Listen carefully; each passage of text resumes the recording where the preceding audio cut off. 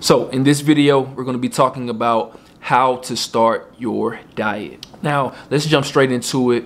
When you talk about dieting and when you talk about leaning down, especially if you're coming from it from the standpoint of being on a plant-based diet, you really have to dial in your macronutrients. So that's going to be number one, all right? And why is this important?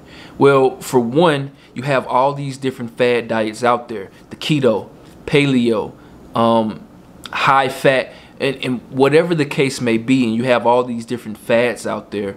And the problem with that is it's a trend. And as we know from human evolution and human history, trends come in and they leave out, right? And most importantly, it's all a revolving cycle, right?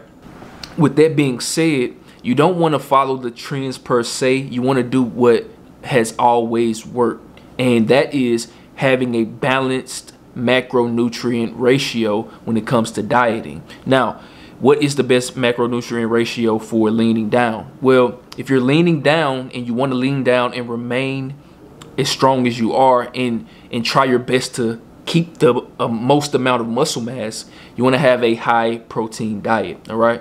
Whatever amount of protein you're getting now to bulk up, to gain muscle, you want to raise that up about 2 to 5%, okay? For example, me personally, I have been getting around about 1 gram of protein per pound of body weight on my bulk. And right now I'm about 195 to 198 pounds. So I've been getting about almost close to 200 grams of protein in every single day for the last about 3-4 months. So now I'm gonna raise that up and get no less than 220 grams of protein because I'm lowering the calories. So that is going to be the main factor. And also you want to lower the carbs down just a tad, at least about 5% of where you're at right now. Also with the fats, you can keep those the same if they're not too high, right? No more than 40 to 50 grams of fat per day, right? So let's get into number two. Number two is a very controversial one, but when it comes to getting down to your goal weight and starting your diet, you want to make sure you have the foods that you love in place for those snacks. I hate to say the word cheat meals, but you want to have that in place. I tell my clients, for example, follow the 85-15 rule.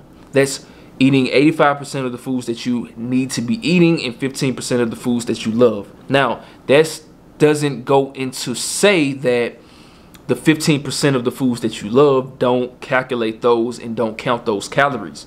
No, you still count those calories, but you want to not be so strenuous. If you're going to be eating less calories than your body burns, best believe that your body is going to be fiending for more satiating foods. So whether that is, you know, potato wedges where you just absolutely love, whether that's certain potato chips, and maybe even sweets, you can save 15% of your calories for that day to actually eat those foods that you actually love. So that's a little hack that I've always used and my clients use as well, and they get amazing results, all right?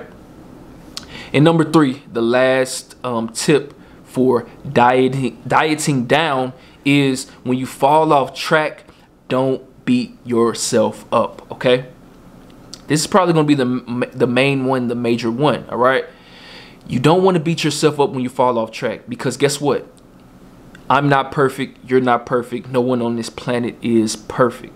It was never a perfect human being ever created, all right? Or ever born, all right? With that being said, it's okay if you fall off track. It's okay if you mess up, and it's okay if you whatever the case may be, you may not be perfect. You're not going to be perfect.